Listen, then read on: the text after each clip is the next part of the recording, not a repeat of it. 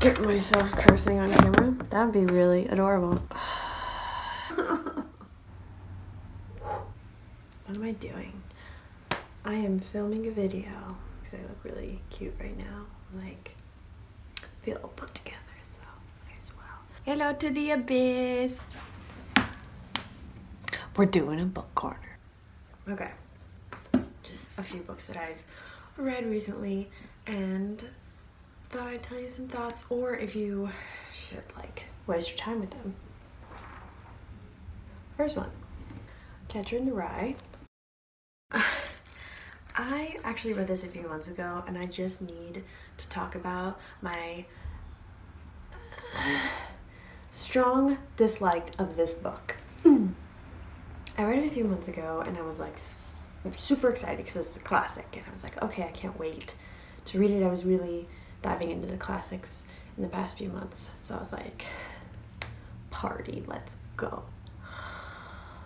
And I read it and I did not like it at all. I thought, and also there's like this secret premise of the main character. Oh, spoiler alert, if you haven't read the book and you don't want it to be spoiled, stop now. The premise of the book is from the main character being in a mental institution and like retelling the story of his teenage years. I don't believe that. I didn't get that. People are like, it's in the first few pages. Wrong. I've read them and I was like, I see no connection. But okay. But just the whole thing, I was like, you are so whiny. Get over it. We all have our teenage problems. Like, I get it. I was there. I struggled. But oh my God, he was like struggling. Struggle City. So yeah, if you just want to read about a hormonal teenage boy who just hates his life and hates everything around him, this is the book for you. What should I do next? Let's do some poetry. Hope This Reaches Her in Time, which is by R.H. Sin. I want to say Sign, but that's probably not correct. But yeah, you're great. I have a couple other of his books and I really enjoy them. And this was $4. And I feel like it's still that price on Amazon. You should definitely buy it because it's got some good little gems in it. So if you're up for some angsty poetry in your life where you need to like expel something, just you got it. Next, let's skip over to a little horror.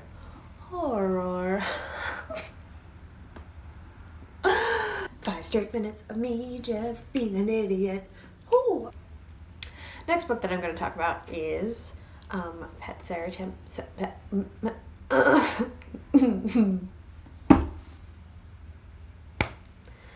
Next book that I'm going to talk about is Pet Sematary by Stephen King. Okay, here's the deal. I read Stephen King's latest trilogy a few months back, and I was like, oh, I'm not really super impressed. I mean, I read all 3 and it was interesting to see the plot develop, but I wasn't blown away by his writing style.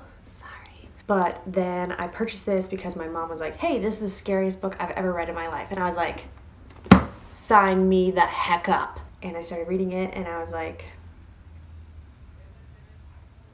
what have I done?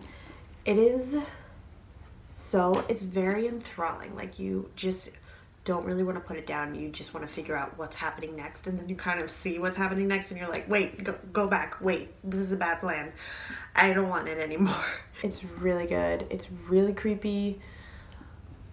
Yeah, I really enjoyed it, even though I don't like horror at all.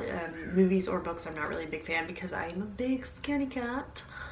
I thought it was fabulous and I would definitely recommend it to you if you enjoy kind of a suspenseful, creepy, okay, super creepy book situation. Oh. So the next book is actually a friend of mine who published her book of poetry, and I'm so proud of her, and it's freaking awesome. And it's called Everything at Once, and it's by Audrey Emmett. She is a budding young poet, and basically there's 3 sections in the book. Dreaming, remembering, and awakening, and it's basically great. It's super, super great.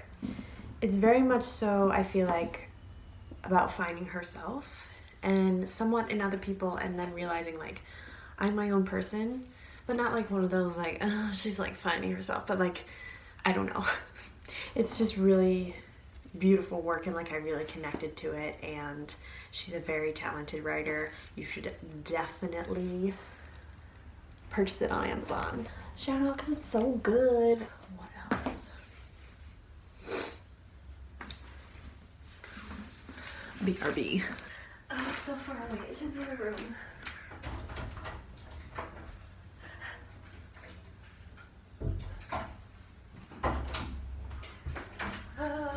And we're back.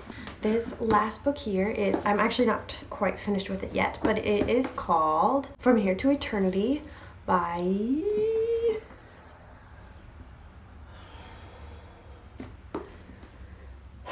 is it Kat Doty?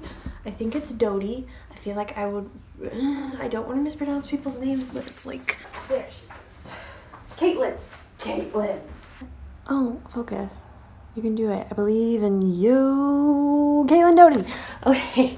I just want to include this one as well. It's From Here to Eternity, and it basically is about how different cultures deal with their deceased, and it's very interesting. So read about Colorado and how they have like a pyre which helps with cremations of people. Just read about Barcelona, which has a really high-tech interesting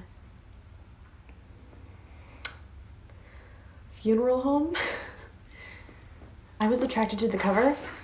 It's shiny, but it's actually a fantastic book. She has a great sense of humor, so that really lightens the mood of talking about death and mortality, which I appreciate.